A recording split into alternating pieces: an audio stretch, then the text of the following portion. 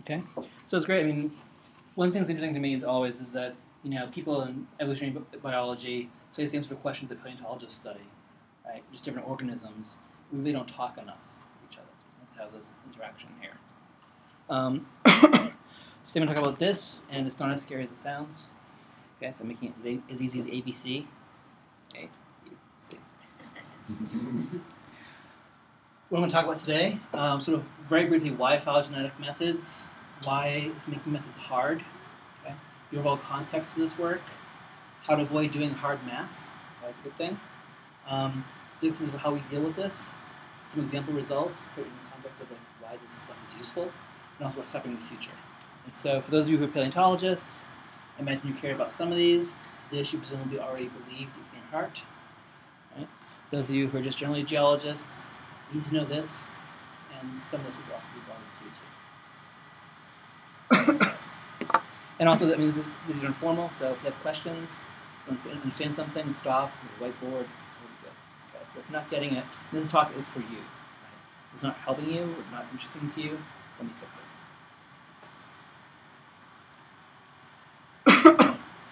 Okay, so phylogeny is this diagram showing, here's an ancestral group, and then there's a species that's broke up into multiple subsequent species, right?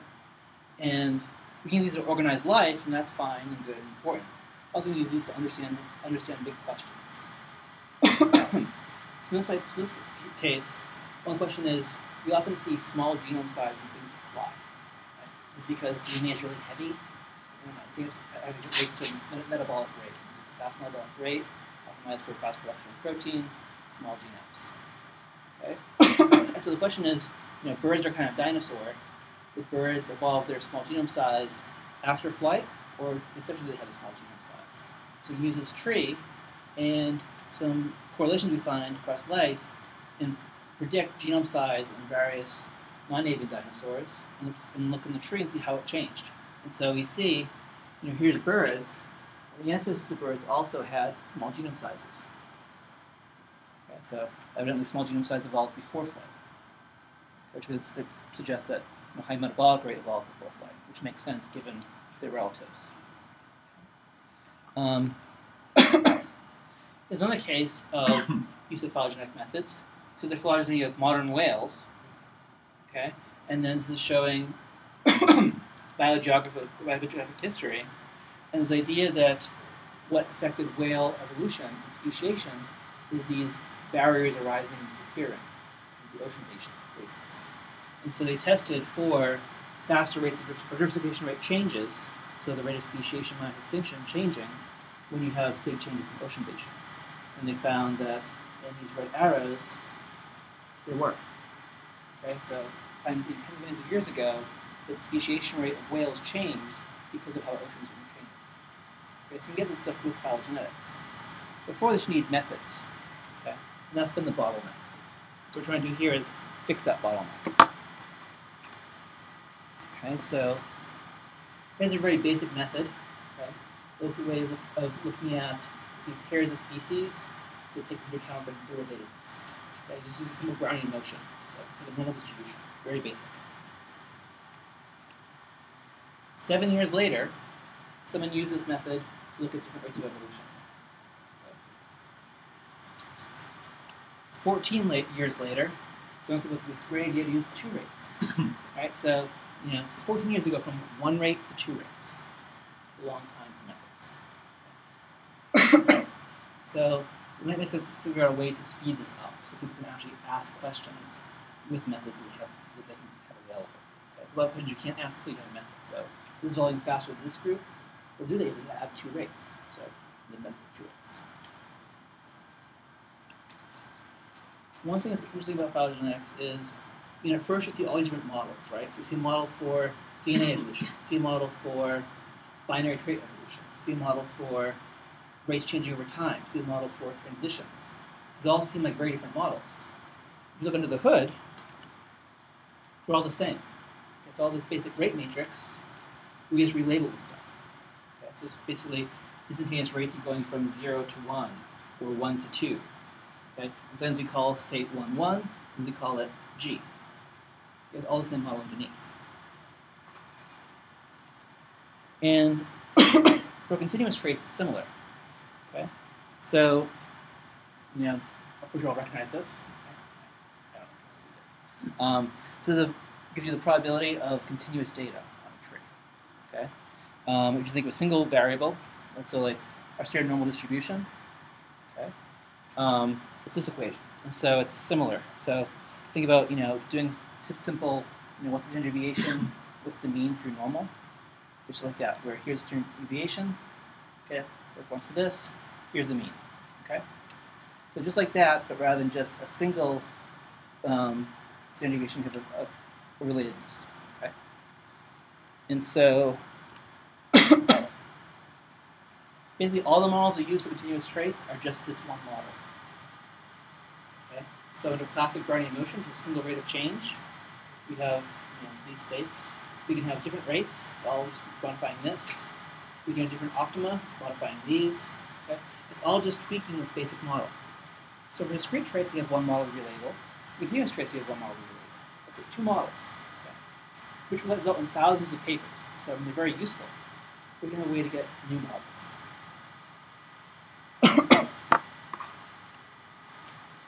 Also, all these models have some weird behavior.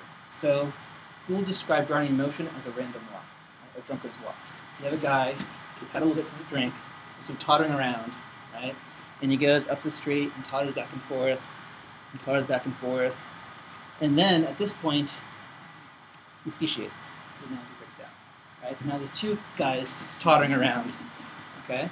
And you might think, okay, now they can bump into each other, then they can flee each other, and get into a bottle fight, something, right? But actually, that's not the model we use.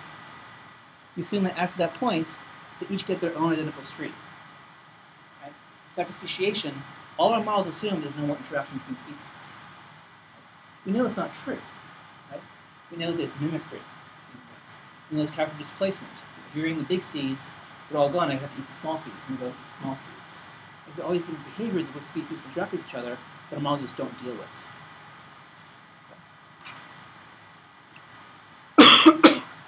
And there's many such questions that are like that, where our model just can't deal with it.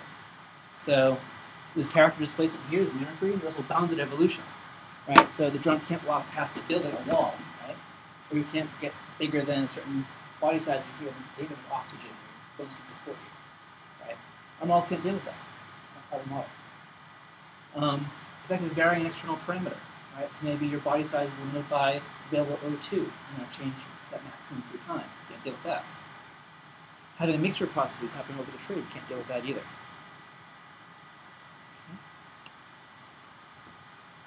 So our overall goal with all this stuff is to make it so it's easy for empiricists to build and use their own models. That's why I'm waiting 21 years for someone like me to come along and just like, oh, I have 2 parameters now. Yay! But they can just develop their own models directly. And our approach for this is something called Approximate Bayesian computation. So we didn't invent this. This is an existing thing. We adopted it for comparative methods. And again, this has been used in many different models in biology already, largely in particular use cases.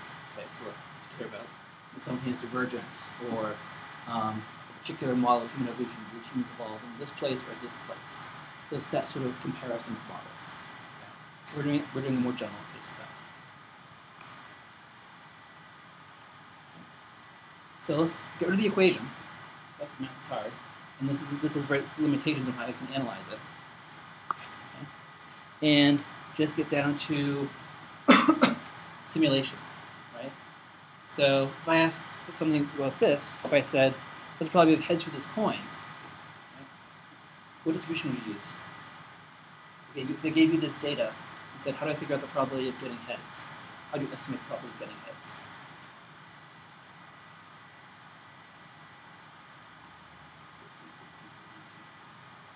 Right, and so you have a null or prior of 50-50, and you can use, say, like a binomial distribution or something like that, right?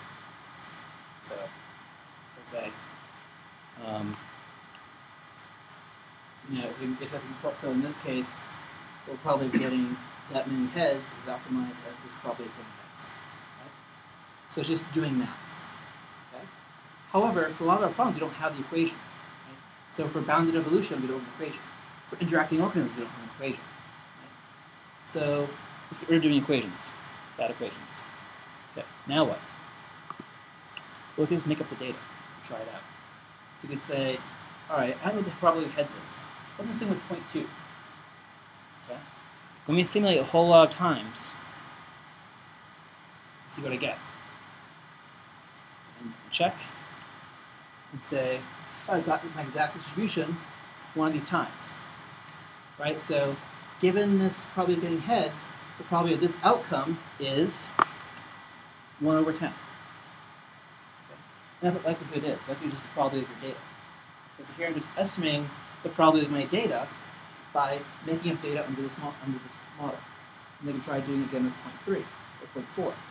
It's again likelihood changes. Okay? So no equations here, just simulation. Okay? You can see how this works. So let's imagine I'm doing this, and here I do 200 simulations. So I try a various amount of p's. Here's my true distribution of likelihood. And now I try just doing 200 flips for each one. And I get this sort of estimate. Okay, not great. Now I do 2,000. Okay, it's getting better. Right. 200,000. 200,000. Right? But I'm doing 200 flips for each value. I'm getting very close to this observed likelihood surface without actually doing any equations. I'm just simulating counting. Okay? Simulating is easy. So the computer said every time step, you move a little bit and then stop. That's simulation. Okay. Any questions about this? Okay. So that's the basic game we're playing. So rather than doing the math in 6 sets of fixed equations, we're going to simulate and estimate probabilities that way. So how do we simulate? So one thing to do is continuous time. Right? So discrete time. So we did continuous time. It's scary. It's back to these equations, right? They said, I want to go from here to here and simulate that evolution. Well, you just pull from this distribution. That's hard to do. Instead, let's do discrete time. Okay? So break this up into chunks and say, okay, at my next time step, where you are is your current time step plus a random number from a normal. And this next, what I can do is I can say, okay, I may have a situation where I have a mean of 0. So that means I wander around with no net bias, right? Okay, I can see how that looks like. Data. Or I could say, okay, let's make our mean 5. And okay, and I keep wandering around, but I tend to go this way. Okay? And I can see if my data resemble the data simulated under a mean of 0 or mean of 5 better.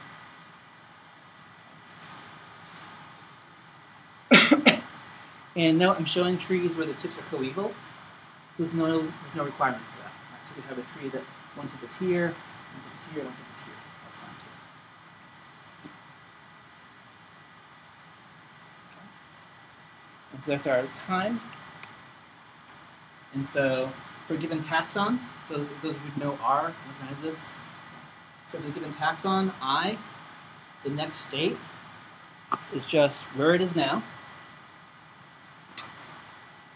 plus some function of what that taxon's doing, plus some function of the other taxon. Okay? So why are we doing this? Well, for the intrinsic one, it's just what we do currently, right? A species evolves on its own, and it speciates, each species evolves on its own. Don't be any new species evolve. Okay? And that makes sense for certain kinds of models, right? Some sort of, each species evolves its own adaptive peak. That makes sense. Right? Every species is changing from, different states on its own. Something like else, from 0 to 1, 1 to 0. That makes sense. Okay.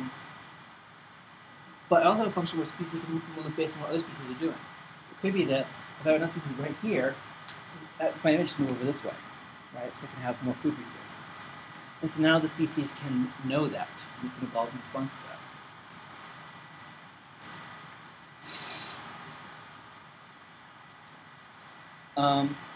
And I can pass it various information. I can pass it these parameters I'm using for evolution.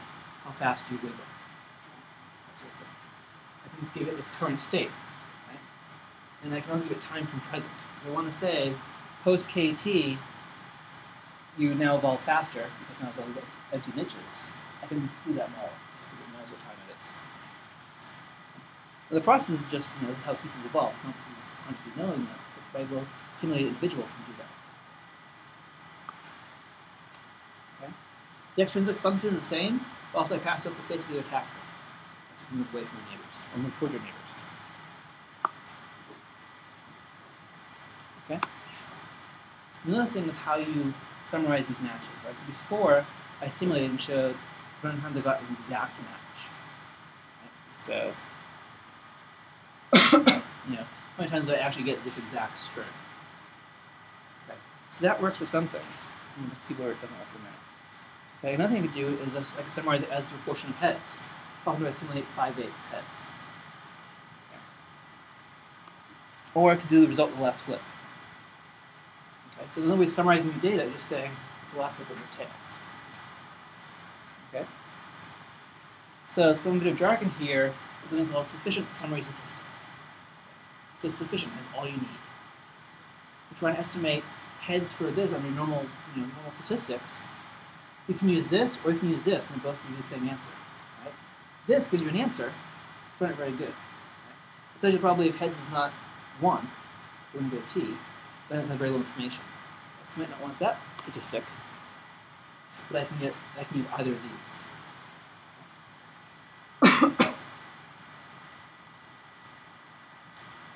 And the procedure here is I can say, using either one, I can say, if you observe minus simulated equals 0, so if they're exactly the same, so if I simulate this and also observe this, then I say it's a match. I simulated my data. Right? Just like before, I simulated data 10 times, I got a match 1 time, so my probability of getting the data was 1 out of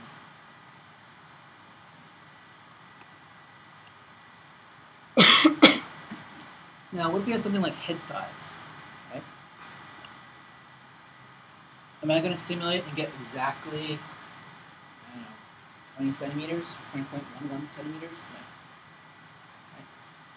So I had to be a little fuzzier about that. So now I say, if observed minus simulated is less than some small value, epsilon, then I count as a match. So not to be exactly the right, but to be close enough to count as a match. Okay? Does that make sense? And so one thing you should be worried about is how you set this value. Excellent question. You don't know. So right now you can pick up. And this actually makes model comparison between different models a problem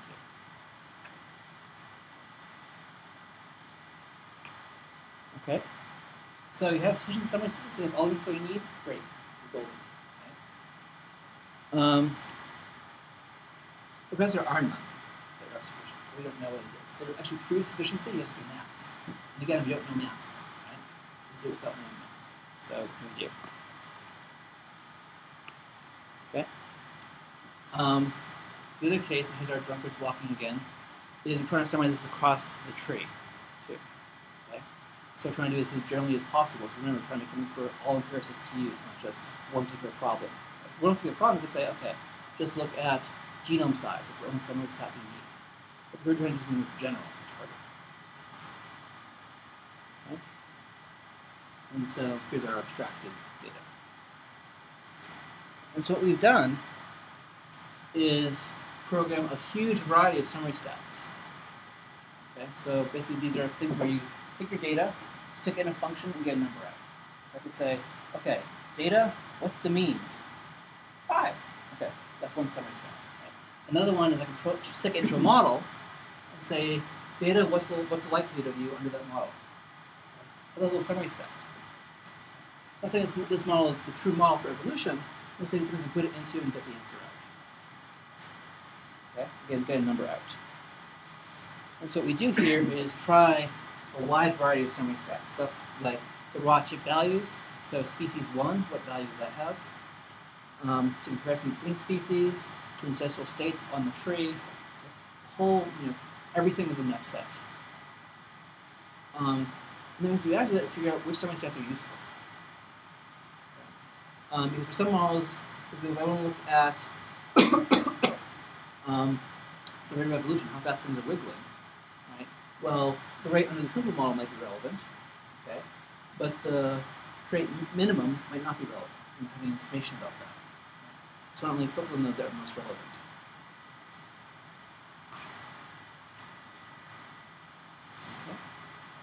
Okay. So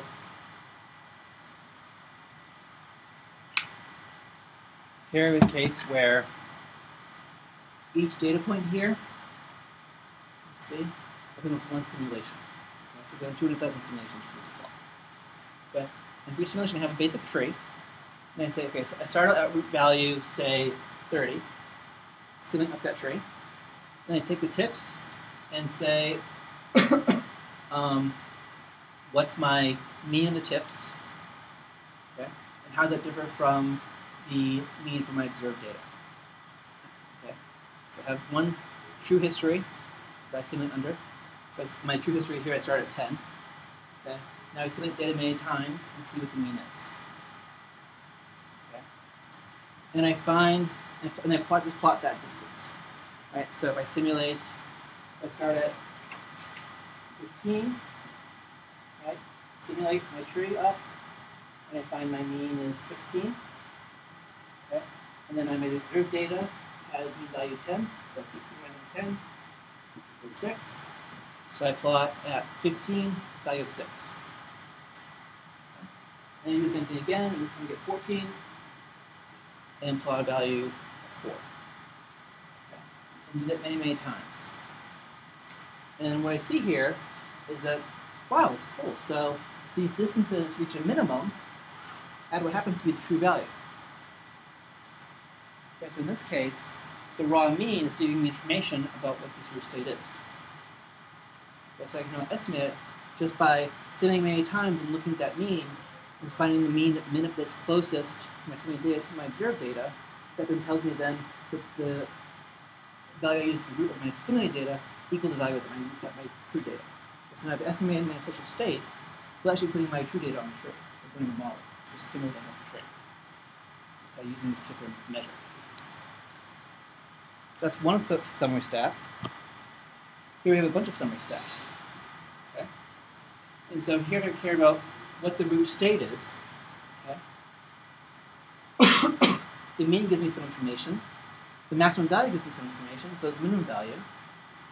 Okay? The median gives me information. Even the state of tip 2 gives me information about this. But something like this, the probability of the data under a simple model, gives me very little information. Okay, so if I care about the root state, I should use one of these, or perhaps a set of these, to estimate that state. Okay. So now what I've done is throw the kitchen sink in, and then let the data tell me what parts are most informative about my true model. Okay. And for different parameters I care about, we get different summary stats. So for grounding motion, the rate of wiggle, right? All these values give me some information, right? Where now the raw mean, before it works so well, doesn't give you information about it, right? Because the mean just tells you where you are, but not how much you're moving around from that. Okay? Whereas the minimum mass gives me some information, not a great deal.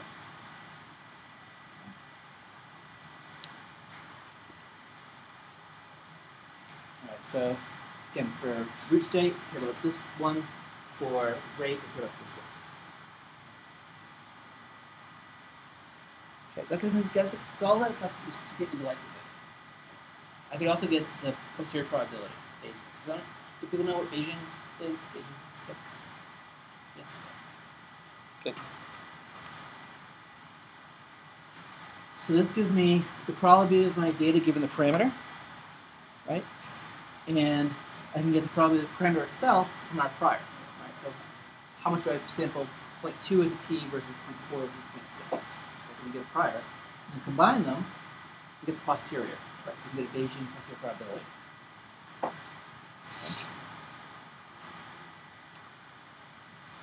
All right. So the basic algorithm you use here. This is this is basic for ABC in general. It's not just phylogenetics. We don't use ABC for figuring out this, water on Mars. We're keeping the data. You can do this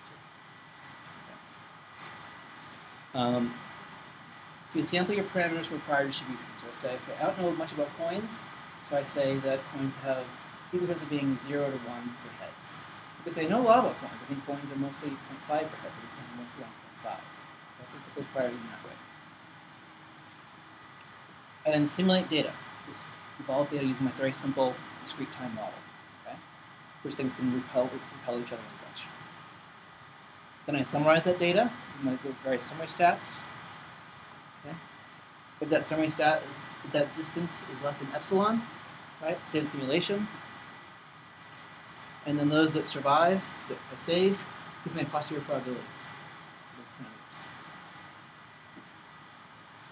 Okay, so here's distance, and here's my current value. My area of posterior probability might be here, right? So I know that the value is mean here, plus or minus this. Okay, so I get both the value and a credibility. Okay. And with different true value, I get a different distribution. So the red shows the true value, so then from here to here, and the distribution moves over here. Okay. Let me skip this part, I think this is a little too detailed.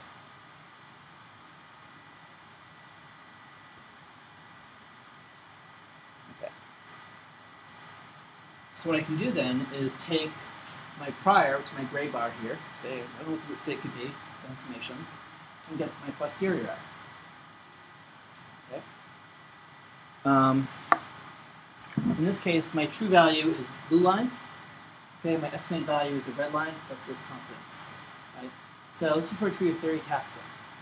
I'm actually doing okay. Right? So I'm not right at the blue line, but I'm pretty close. Okay. Here's the same thing for the rate. Right? So here's the truth, and I'm over here. Okay. That's something where you can already do the math. How about something like character displacement? Here's something where species move away from other species through time. Right? We have no models to deal with this. And here we show that, here's my prior. Okay? I think at first there's very little, I think a lot of weight on having no displacement happening in nature. And I find out that my estimated value actually tends to be really close to my true value, this model. Right? So before we couldn't look at character displacement. Now with this approach, we can simulate many times and say the data are most similar to data where there's this much character displacement. Let's estimate this parameter value. Okay? This parameter value is 0.5, which I didn't give you units, but that's what it means. Or else what it looks like. So to figure that out, we can just do another simulation and just show you a realization of that. Okay? So this actually is data from lizards that live in Cuba. Okay? And we see this much character displacement, stuff is definitely moving apart from each other, so it's spreading out. Right? There's still some crossing. And even though there's displacement, they can still cross, but they tend to be spread out. If they had a stronger value, they push apart much more. A weaker value, they have much more crossing. Whereas this tells me that under this model, there's a significant amount of, biologically meaningful amount of character displacement.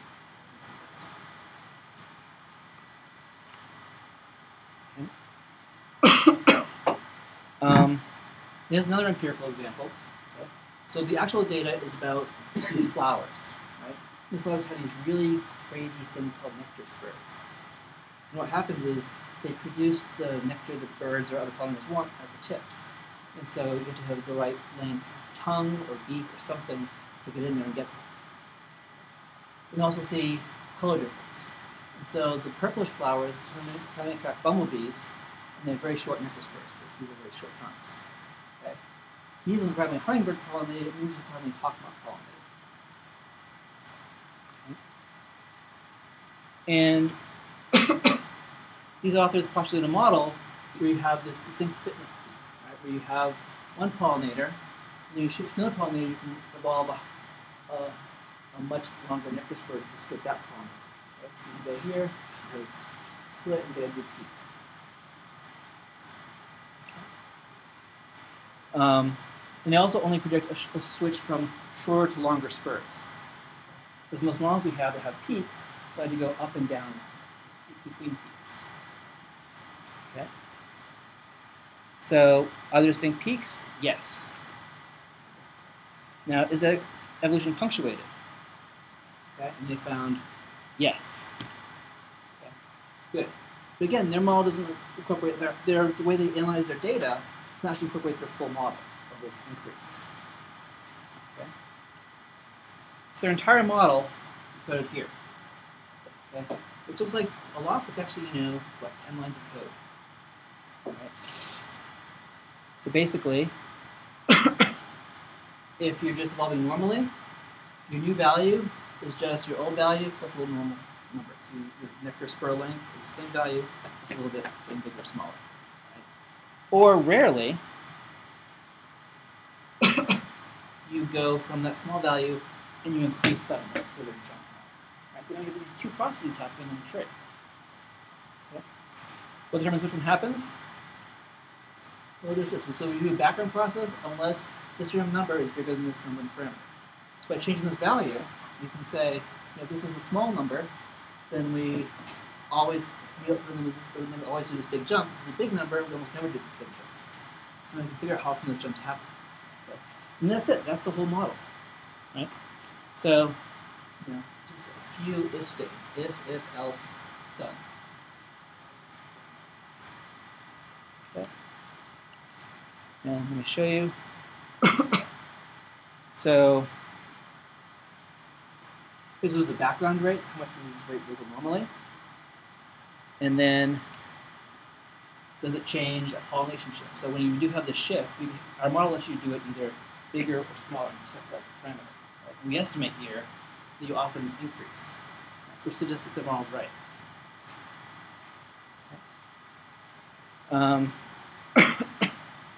And so we can use our new approach to say, yes, this is biased, like the model says. So we're right. Okay. Does it work perfectly? No. So here we see we put in this particular prior. Right? So what you should have is either we happen to be exactly right, and so what we predicted is what happened, or our data has no information about this. Right? Then we try a different prior and find out that we still don't have a lot of information. Okay, so this tells us that for this particular parameter, how often we do this big jump, the data has very little information, which is good. So it's good to know when you know something, when you don't know something. And so what we've done is all coded now as an R package. This shows us coding it through time. So each little step here is a modification of source code. Okay, and so we've made it all open source. So you can go and see what the code is and what it and here you can see we have multiple working on it.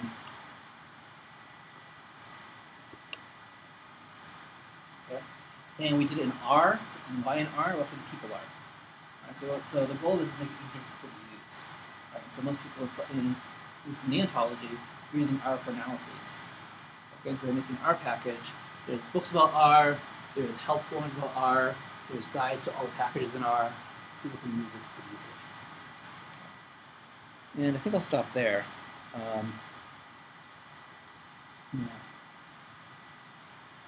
So, for future work we can do. And I'll mention the advantages. The advantages are it's Bayesian, it's flexible. We made it so it's somewhat robust to user laziness. So it's set to automatically tune itself so it works well. Right? So if you want to do a fast run, it won't let you. It's good. And also it gets faster as computers get faster. Right? The advantage is it's Bayesian, so if you don't like priors, top something to prior. So some people don't like bringing the prior beliefs into analysis, want the data drive it all. That's not always possible for Bayesian. So I'm wishy-washy on Bayesian too. That's a disadvantage. Okay, it's far slower. Right? So for the coin flipping example, right, we could have just done binomial distribution, plug in my data, estimate parameter, one step with the equation. Or we can flip 200,000 coins. Well, it could be the right answer, but the flipping is a lot harder to do. So if you have a closed form solution, you should do that. We only do this if we don't have that. Okay. There's no checking for model feasibility. So now we're letting people develop their own model. It might be a very bad model. There's no way that they can estimate this kind of model. Right? We'll also let them run for days and years, finding out they have no information. Okay. And there's many more things to discover. Okay, so that's the basic approach. And there are people who can help with the coding, and people who gave us money for stuff. Okay. Google. So, any questions about that?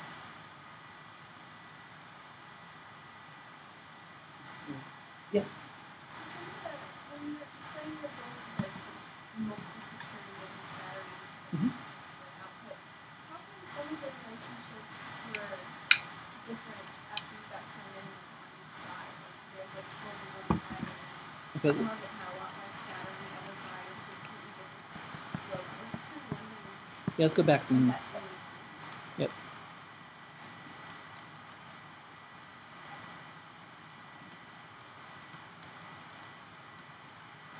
Yeah, well, that one's fine. Okay.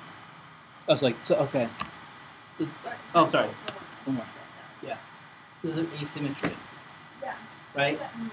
So it means for low values, a little bit of shift makes the very different distance. Okay. Whereas for high values, less so. An example would be if you think about a model has like attraction to some value, right? So here, if I have a this will probably this will be very strong attraction and then lesser and lesser attraction, right? So if I have a lot of attraction, I might have really good chance of estimating that. So I have a little bit difference of a bigger difference in distance. Whereas here, there's no attraction, so I can get sort of any value anyway. Because there's not much information in my data about how strong that is. That's one. Yeah. Good question. Other questions or thoughts?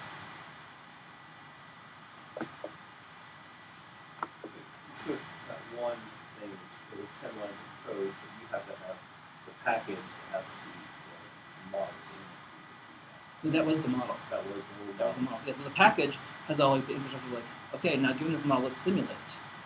Right? But okay.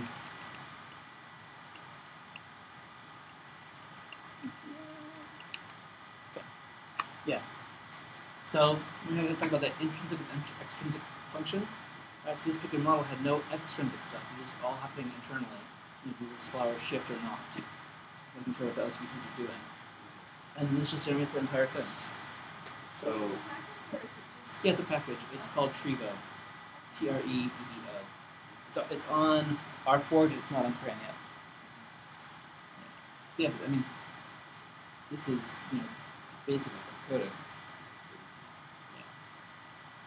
so once you know what the functions are in that package, then yeah, it's all just discrete times. You can say, okay, this is the next little time step. What happens in evolution? Right, so I'm going to look at the old simulations of clades changing through time and stuff. And this is basic discrete time stuff you can do. Right? So one more time what happens, and that's all you do code. Now, note we still have to get this peer review.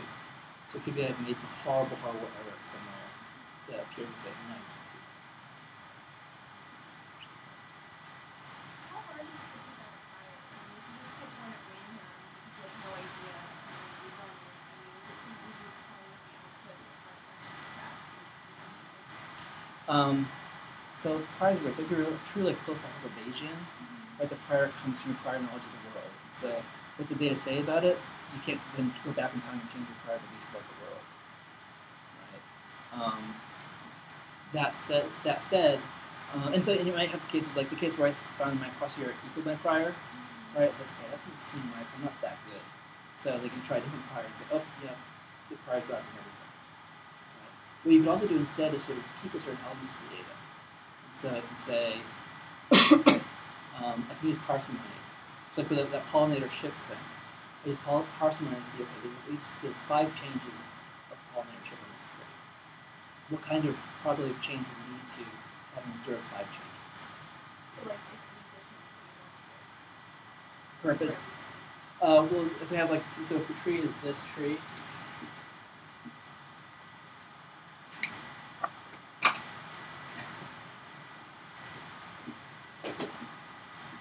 and I find the shift here and the shift here, say, I can say, okay, given this total branch length in the tree, you're really having 2 changes. So if these branches and add them up, okay, so I have 40 million years of time and 2 changes, so my change rate is probably 2 over 40 million. So I could have my prior set to be centered on that value. That's what we're doing. So sort of, we call it, the polite term for it is empirical priors. The polite term is peaking data. Yeah, but I mean, getting priors is an issue with Bayesian stuff in general. Like, sometimes you hope your data can overwhelm your priors, right? So you have lots of data. So even if I guess it was this, the trueness is over here, if there's enough data, I'll get that as my posterior out. Is it likely to get the same probability with two types of priors? It depends. I mean, you shouldn't get exactly, well, yeah, in general, you shouldn't get exactly the same probability out, but how much depends on the prior depends on how much data you have. So the posterior is basically prior times likelihood over the normalizing term, right? And if the likelihood is very big relative to prior, that's good questions. And I mean, this would be useful for paleontology too. You have your trees, and you have questions about models. Because you don't have good models available, you can still run evolution up and see what happens. So could you take some shape change? Apply that out here. Yeah. So, I mean, what's your question about shape change? Well, let's say I have figured out the shapes of the difference in the shape between if I actually have to just impose that on. I'm writing on a tree from character base. So, and I'm just looking at that shape through. Right. I mean, so what this will give you is if you have a question about the parameters, so like how often does shape change, or can shape not get more different than X, or the shape of this species is actually shape of that species. You could incorporate that stuff, right? So I want to do, question of, escalation. Does shell thickness correlate of one species correlate with overall, nasty biting things of some other species, right? So you could have, as on the time axis, the nasty biting incidence rate, right? And then see if your other thing evolves in proportion to it.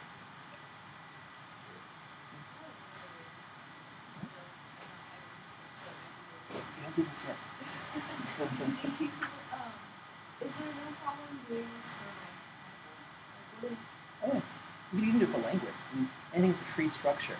But I mean, aren't there like it doesn't you're assuming a direction of evolution in terms of like no horizontal transfer. Good point. Yeah. So this model assume a tree, not a network. You could put a network in. So in theory, you could say, if here's anything, and I know that I had a horizontal gene transfer here, I can say, okay, at this point, you could have, 10% chance of getting this state here or this state here. Would that be extrinsic? Would that be extrinsic factor or? No, that would be something about the inheritance. So, yeah, I mean, you could have an extrinsic factor. Actually, yeah, what we do with hybridization overall is an extrinsic factor, where at any time point, there's a 10% chance you take your a value from one of the other neighbors. So that would be a way people bring it directly out to having a general tree structure.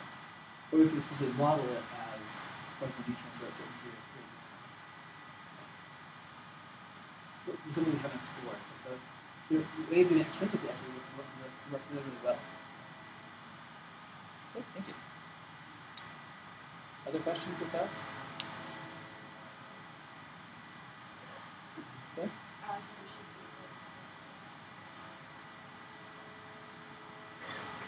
Yeah, the Venn diagram formations. Which you've worked on for what, 3 years now? Yeah. If you even for watching your microbes, then you can do this. I mean, I was thinking more of like evolution in particular, watching a hydroponic system, you know, the paragenesis of events, and backtrack out what's most likely, if what you determine petrographically is most likely. Yeah. Yeah. I mean, there you could maybe not the project approach, but the ABC thing of simulating many times. And, Yeah, that's what. Yeah. So we talked before about one species from multiple species, that kind of thing. But when you're doing evolution, things go extinct. And I'm wondering if there's some way we could throw in an extinction parameter in here and watch what happens with other things. Yeah, so the way we've done this, so I say it's a general model, but we assume that we have a known tree. And the known tree could have extinct stuff on it. That's okay. But what we don't do is simulate the entire tree with extinction. But you could make a model like that with an ABC model. You say, okay, I'm evolving up from the root, and then I only take those trees that have the same number of observed tip taxa as I have now, that allow extinction and speciation to happen. Yeah, so you could definitely do that. The problem there is that the permanent space can get big. You can allow speciation and extinction. Sometimes you get 0 species out, sometimes you get a large number. So, More parameters means more computing.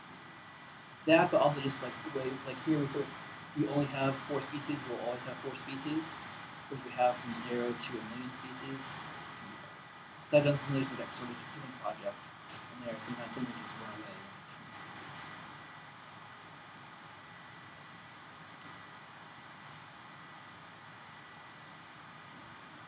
More than any more questions. Thank you, Brian. Good, thank you all for inviting me.